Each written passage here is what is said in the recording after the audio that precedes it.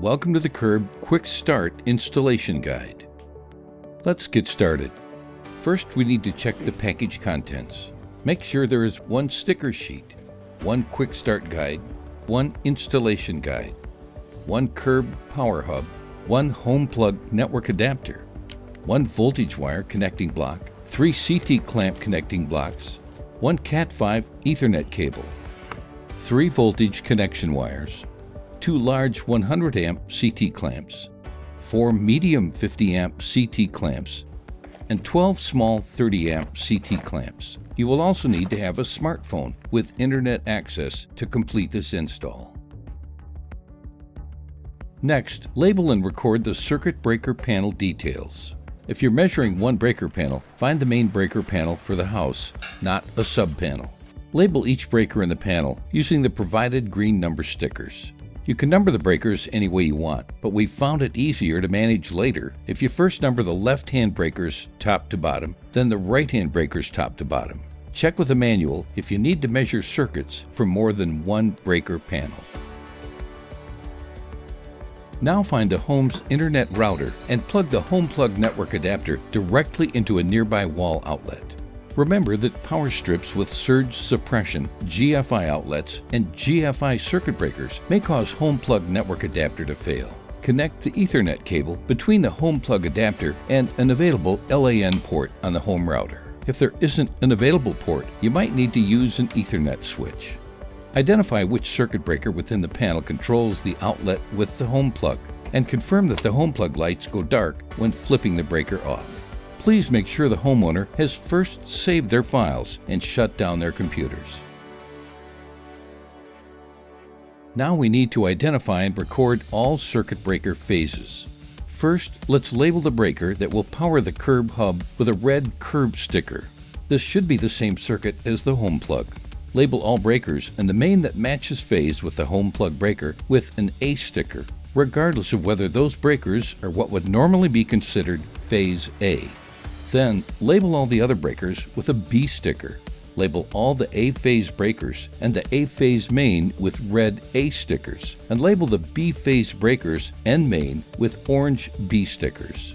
On your smartphone, go to connect.energycurb.com. Enter the curb serial number and click the Add Panel button. Then fill out the page by entering the breaker number, amps, phase, and name as it appears on the existing panel schedule. Now we're ready to connect and power up curb. Find the curb voltage connector and switch off the main breakers. Connect the white neutral wire from the neutral rail to the white end port. Next, we need to T-connect the red power wire from the red curb breaker to the red A port, and T-connect the orange power wire from any orange B breaker to the orange B port. Connect the wired curb voltage connector to curb and then switch on the main breaker. Grab your phone and navigate back to the installation's main view, and then tap the curb hub's name or serial number. Look for the connectivity indicator dots to light up green. Make sure you give it a few minutes for the router to make the connection. If you see 3 or more green dots, your connection is good.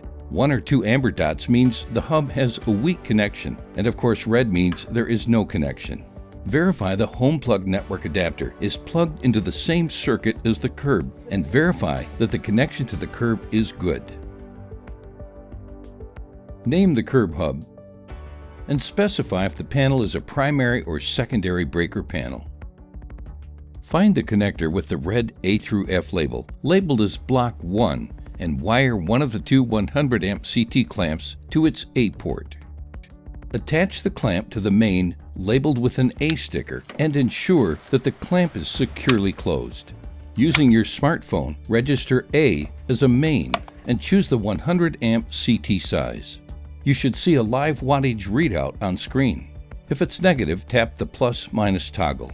If the home has solar, check the manual. Repeat these steps for wiring the B main and follow the instructions in the manual for wiring the remainder of the CT clamps. The breakers you labeled earlier will show up as selectable options for each new CT clamp you add to the web application. There's a handy guide to prioritizing appliances and circuits at the back. Remember to check your work. Double-check each clamp for secure closure and make sure each wire has a secure connection to curb. Also, confirm that each clamped circuit is documented correctly on the curb website. Now let's mount the unit. Secure curb into the panel by mounting it to the back or inside wall of the panel with tape, Velcro, or any other fastener that meets code for the region where curb is being installed.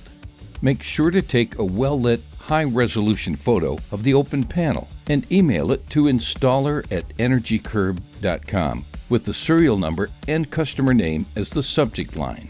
Lastly, make it look like something you can take pride in.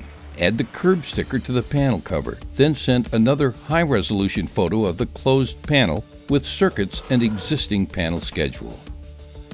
After configuring all panels and hubs, tap back to the installation page. Select Send Customer Email and enter the customer info. Make sure the customer receives the welcome email and tell them to create a new account to begin using Curb. That's it. Thanks for helping another homeowner power their life smarter.